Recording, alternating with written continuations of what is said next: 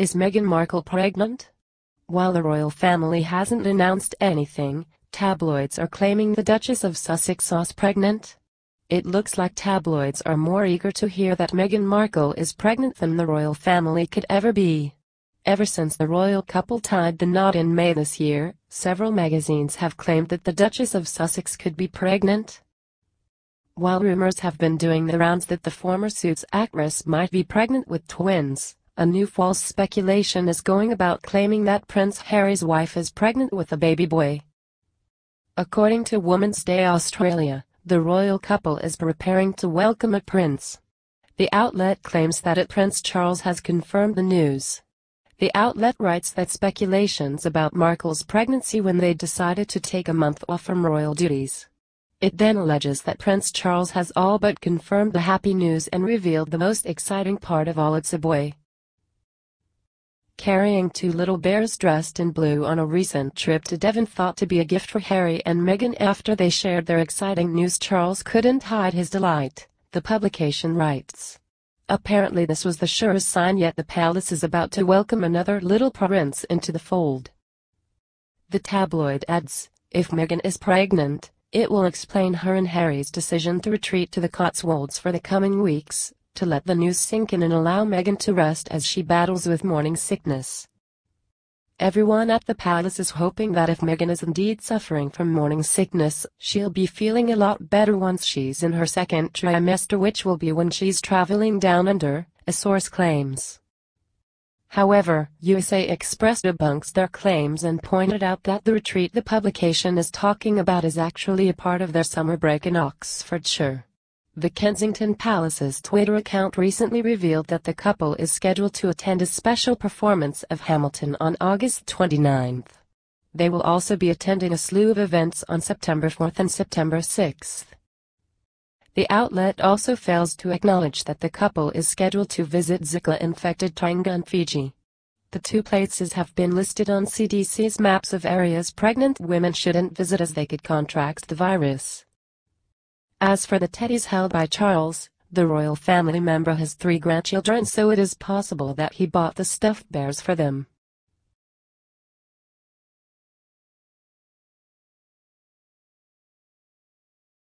Meghan Markle has been turning to her friends and new family for advice on how to better her chances of conceiving.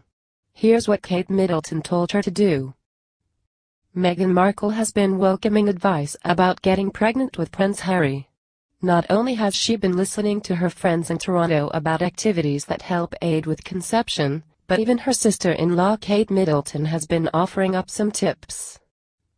Meghan has been getting baby-making tips from all her friends with kids, including Duchess Kate, a friend of the Duchess of Sussex, tells USA Express.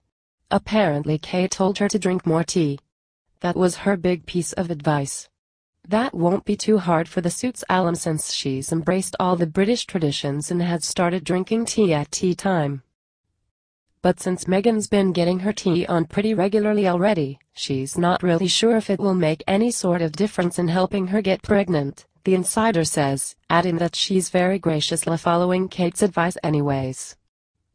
Meghan's Canada-based pals have also been putting in their 2 cents.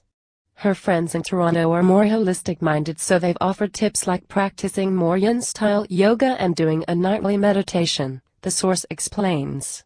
Meghan's not obsessing about getting pregnant, but she's very open to everyone's ideas. She's a naturally curious person, so she loves learning what worked for her friends when it comes to their fertility.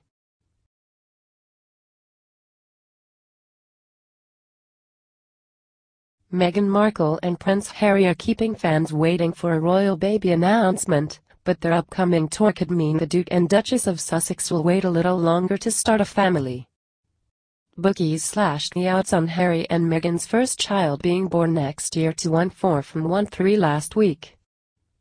But with Meghan Markle visiting Zika-infected Tonga and Fiji as part of her first official overseas tour with Harry in October, it is unlikely the Duchess will be planning to get pregnant. And this is because health officials have advised women visiting areas plagued by the highly infectious virus to wait at least 6 months before trying to conceive.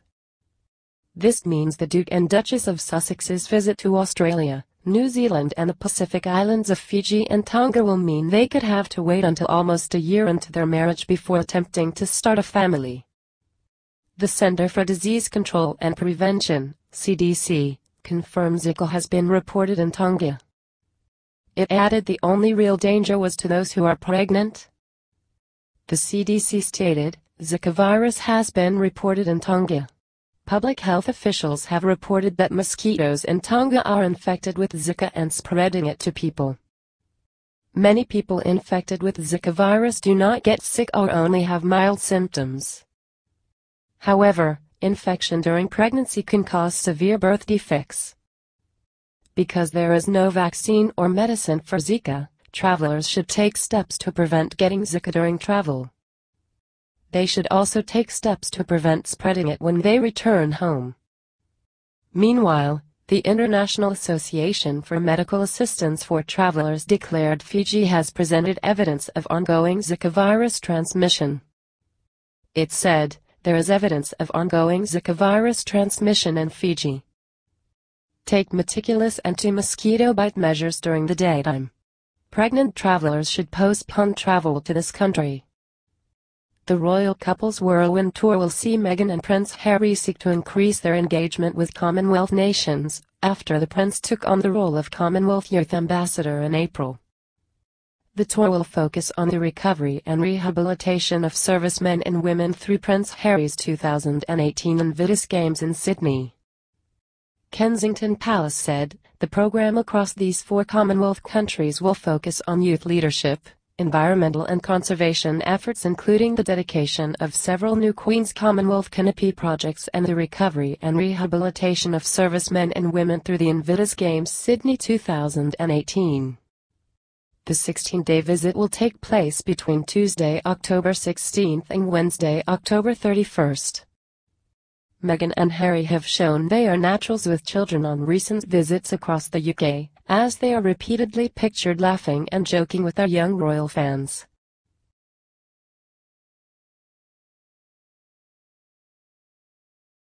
Royal baby traditions are not widely known to the public, with many strange and age-old practices still existing. Despite being a modern royal, these traditions will have to be followed by Meghan Markle if and when she becomes pregnant. Old and often outdated traditions are part of being a member of the royal family, with royal baby traditions being no exception. They are something Meghan Markle will have to follow when, or if, she falls pregnant, being a high-ranking royal. Despite being the symbol of a more modern royal family, it is no doubt the Duchess will have to follow the same traditions as Kate Middleton, Princess Diana and the Queen herself. One thing that the royal family isn't allowed to do is announce the sex of their baby ahead of the birth. It is royal tradition to keep the gender private, with Prince William and Kate Middleton even deciding to keep the sex of George and Charlotte a secret from themselves. When it comes to the delivery room, royal births used to take place behind palace walls, but now happen at the Linda wing of St. Mary's Hospital in London. During the birth, lots of midwives and doctors are around, with the whopping team of 18 involved in the birth of Princess Charlotte in 2015. One person that usually wasn't involved in the birth was the father, a tradition long upheld until recent years. Prince Philip was not present at the birth of any of his 4 children, but Prince Charles and Prince William bucked the trend by being in the delivery room for the birth of their kids. Royal births also used to require a witness, with the Home Secretary usually present for all royal births to verify the event. However, this was one tradition the Queen wanted to do away with, and it hasn't been enforced since 1948. After the birth, royal babies are wrapped in special blankets, a tradition that goes back more than 100 years. The fine woolen, knitted blankets are produced in Nottingham by G.H. Hurt & Son, who made the blankets for the Cambridge children and William himself. One tradition that is still in place is that the Queen must be notified first, knowing all the details of the royal baby before any information goes public. Something the child of Meghan Markle and Prince Harry also won't have is a surname, taking on the surname of Sussex, just like William and Kate's children. They will, however, have 3 of 4 first names, a royal tradition that is still upheld. Most recent royal births include Meghan and Harry's nieces and nephews George Alexander Lois, Charlotte Elizabeth Diana and Louis Arthur Charles. With so many royal traditions to follow, there is one American pregnancy tradition that Meghan Markle will not be able to follow now she's the Duchess of Sussex having a baby shower. Baby showers are a way to celebrate the expected or delivered birth of a child, by showering the mother with gifts. However, baby showers are reported to be frowned upon and not celebrated in the royal family, as they could appear to be tasteless.